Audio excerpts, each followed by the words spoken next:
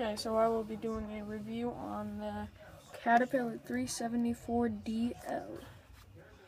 So that's it on my first gear Kenworth T880 third axle.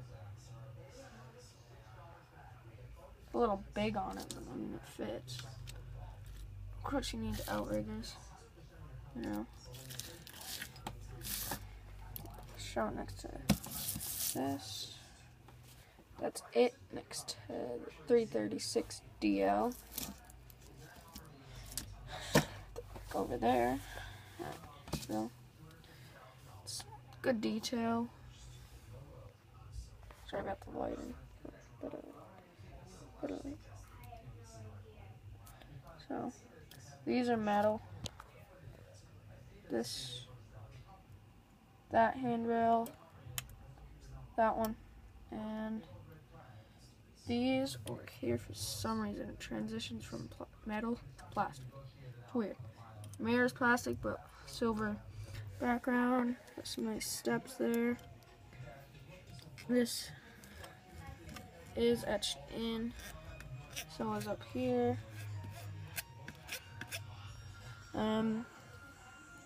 A nice exhaust stack. Very nice. Cab guard.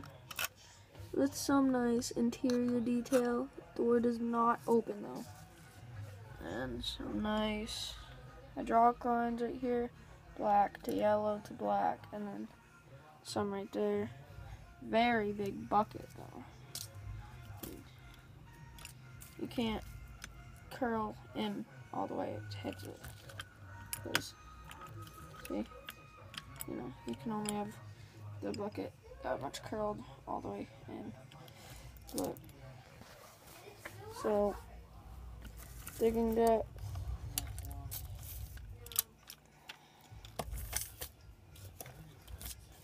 You could modify it to make it go all the way down, but that's it. That's like an inch, if that. But great model overall. That just looks great. The other side, that's metal too. Handrail right there. But retractable tracks. So, well, they spring in and out. The buckets, just those teeth are just insane.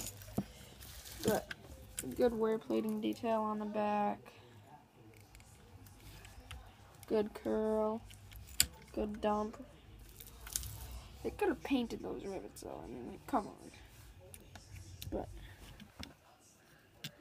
it is etched through there. You can see through. But underside, nothing special at all. Give you another look at it on the low boy. But I would definitely recommend getting this T880 if you don't have one yet.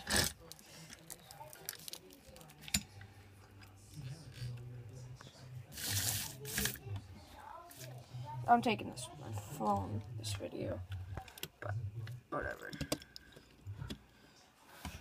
See?